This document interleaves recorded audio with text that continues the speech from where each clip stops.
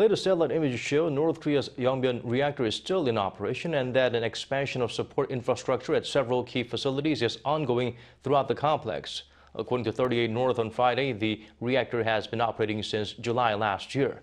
The monitoring website added such developments reflect the regime's intention to continue advancing its nuclear weapons program. However, there are no signs of fuel rod discharge or shipment of spent fuel to the Radiochemical Laboratory, which is a necessary step to separate plutonium from the spent fuel.